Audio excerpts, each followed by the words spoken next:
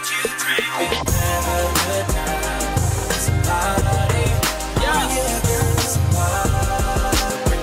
I'm J.Max. Welcome back to my channel. This is J.Max Reax, and today I'm watching a video by Honest that just says Beyoncé returns. Let's see what he has to say.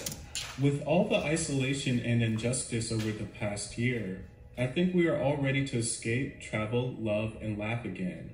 Beyoncé told Harper's Bazaar in 2021, "I feel a renaissance emerging, and I want to be a part of nurturing that escape in any way possible."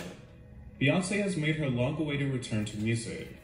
This time around joining the dance music craze that has been happening for the past few years. Beyoncé's choice of dance music on her new single titled Break My Soul is house music. In fact, it apparently even samples the Robin S. house staple, Show Me Love. And that is a big song to sample because it is pure house perfection. But I don't think they really sound all that similar, although they have a similar styling. Beyoncé remains faithful to a traditional sonic style, but adds her own spin, including a Big Freedia sample, which is kind of like the affirmation of the song, to just be free, with lyrics like release your anger, release your mind, release your job, release the time. So the song kind of acts as a combination of house and bounce music. Now Beyoncé does explore these topics herself, basically talking about how she quit her job and mentions of a 9-to-5, which is a bit off-putting coming from Beyoncé, but I understand she's going for an escapist, uplifting dance direction. And I must say, this is one of Beyoncé's most radio-driven singles in a while. It sounds like she designed this song to specifically be a huge anthem, and it very much could be. Although it doesn't break new ground, it sounds like a song for the dance floor. I feel like the song really picks up towards the end. Sonically, it gets far more interesting. She does have a bit of an awkward rap, but the instrumental and song overall picks up for me after that part. The vocal layering, the choir, the guitar, and the bouncy piano part. It is nice to see Beyoncé join the pop canon again in such a normalized and free way, in a way that also feels very simple. For the past few years, Beyoncé has been diving into more emotionally charged and serious topics. Now she is returning with upbeat and pure escapist records. Even though I'm sure this direction is a bit more unexpected for a lot of people, I do think it's also a logical progression for her. Beyoncé has toyed with many different styles and aesthetics, and this is one of the only ones Beyoncé hasn't fully submerged herself into, or really taken on in her career. And it also serves as a perfect sound palette for freeing and liberating themes, which has historically been tied to the genre. Furthermore, it's pop tradition for veteran divas to turn to dance or house music. Even though I don't believe this is a super strong effort for Beyoncé, I do believe it's just okay. I do think house music could be an interesting direction for her to take. After all, Beyoncé is one of the most talented pop singers out today, and very few pop singers have the grit to really pull off the more soulful house music.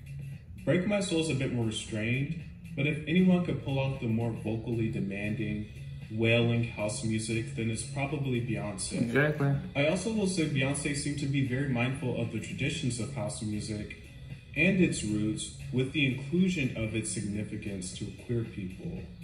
Beyoncé is a black woman, and with vocal house, black women were the faces and sound of house music.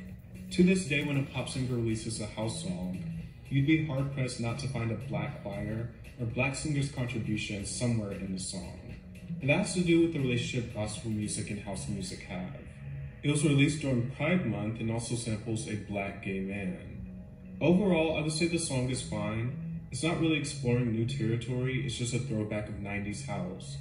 I wouldn't rank this in Beyoncé's best singles or even best songs, but I am excited to see what more she has to offer for this genre and style.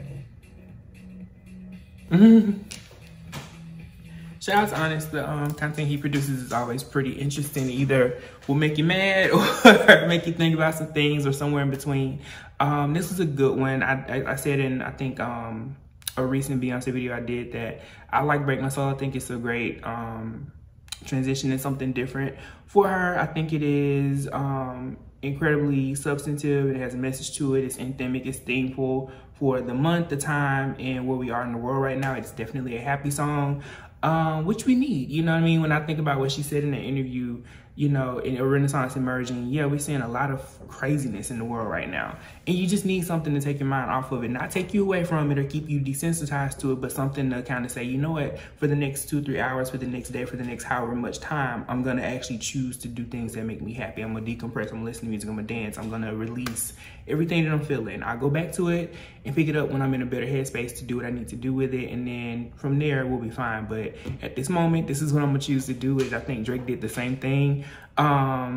And there's so many other people that are doing electronic dance music in house, and I think, you know, we got to get out of the sayings or people are jumping on the trends and the bandwagons. They're not.